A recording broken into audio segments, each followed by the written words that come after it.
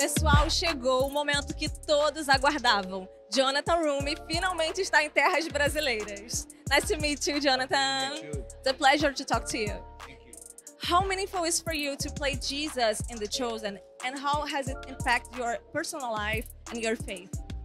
It's been amazing to play Jesus. It's been one of the greatest challenges of my career as an actor, and it's affected me deeply on a spiritual level. It's made me want to be closer to Jesus and to be a better person in my real life, to emulate him in my everyday walk with him. And considering all the seasons until now, which scene did you enjoy acting the most, and which one was harder? You know, there's a number of scenes that I've enjoyed playing. It's hard to pick just one.